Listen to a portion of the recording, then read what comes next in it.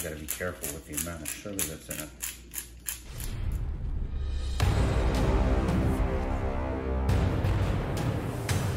Welcome back to Teach a Man to Fish channel. Today's video is going to be chicken wings on the Lodge Sportsman Grill. Let's go ahead and get started. So I just got home from work and don't have a whole lot of time to get things ready. This is a simple prep.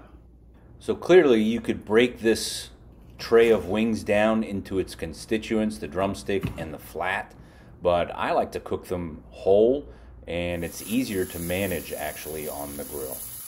So this video is coming at the request of one of the channel subscribers. He says he spends a lot of time in hotels, doesn't like to eat fast food, and wants to take his Lodge Sportsman's Grill with him to the hotel and just cook out in the parking lot. Needs something simple and quick. I've got just the answer for him. When you're picking your barbecue spice that you're going to sprinkle on these wings, make sure you watch out for the sweetness and sugar. With this Lodge Sportsman's Grill, you're just over the coals, and you don't want that sugar to caramelize too quickly and end up burning.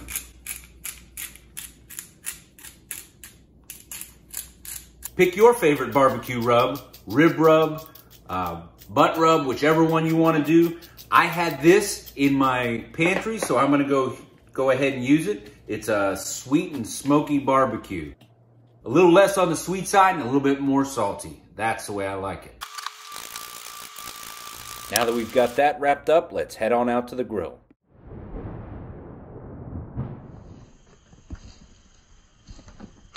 So as you know, the Lodge Sportsman's Grill is really efficient in running, so you don't want to put too many coals because this is a delicate cook. Now at the very end, I like to use a hot wing sauce. I make my own out of Frank's, butter, and I throw some habanero flakes in.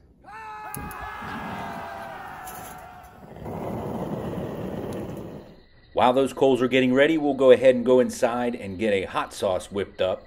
Of course, you can pick your favorite hot wing sauce and use it on it, or naked. They're just as good coming off the grill, fresh the way they are.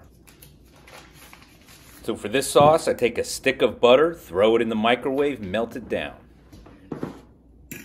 Next, you take that sauce, make it about 1/3 butter, 2/3 sauce. And for my family, we like to kick it up a notch and throw in some powdered habanero. And this is grown fresh from our garden and dried in a dehydrator. Up above, you'll see a video that talks about that process too. For you, John, in your hotel parking lot cook, you just want to get a pre-canned, pre-set up bottle, whatever you find is your favorite. And I stress once again, you don't even have to put any sauce on these. They're great just dipping naked with how they come off the grill with that barbecue mix that we already put on it. This sauce will also thicken up with time as it sits.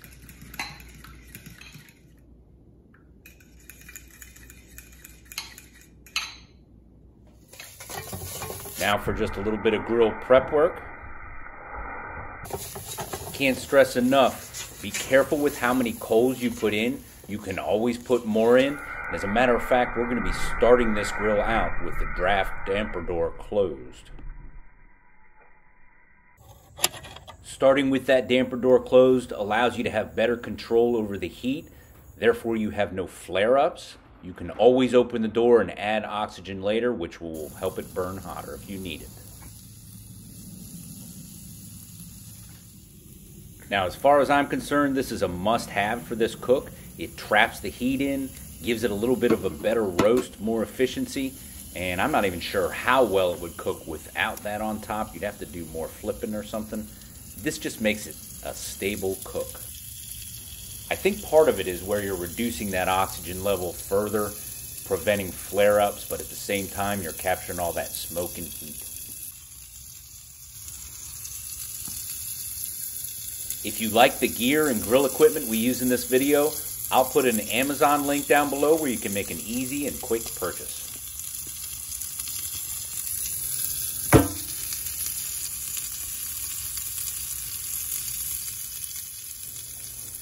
While I didn't record the first flip, just know they've been flipped once already, and I usually do this in intervals of about 10 to 15 minutes.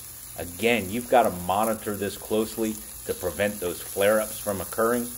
And your goal is to achieve about 190 degrees. That's when the meat pulls out perfectly off the bone and you get that good flavor.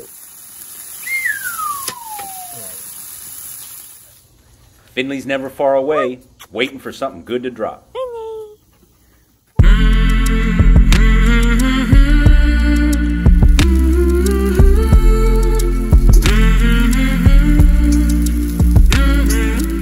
For dipping sauces, typically that would either be ranch or blue cheese. You make the call.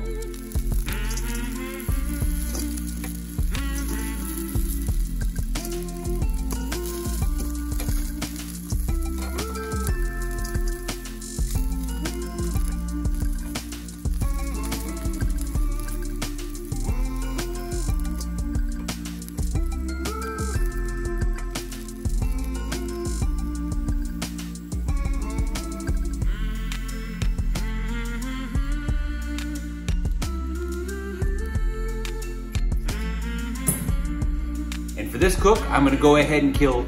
It's done. It's September and hunting season is rapidly approaching. What can I say? I know where my brain is. And for this cook, I'm gonna go ahead and cook habanero and serrano peppers grilled right alongside it. It'll add just a little bit of extra flavor that I like to have as a side dish.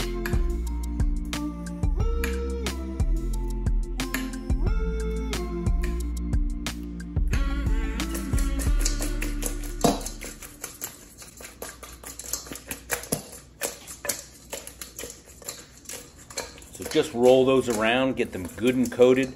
You want to get all the nooks and crannies and crevices full of that delicious sauce. As you know, my family likes it spicy, so we're back out in the garden. Get a couple of serranos and some jalapenos. We'll go ahead and grill those up on the grill and set them up as a side garnish. I'm also going to cut up a little bit of celery for dipping in those sauces as well. Adding in that celery is a great way to cut the heat some if it starts to get away from you with all that spice and peppers. Just take a look at how effective that is, hitting that 190 degrees. That meat just pulls right off the bone, tender as can be, and even in through here you can see that pink, that's smoke flavor. So YouTube says that this video is perfect for your viewing habits.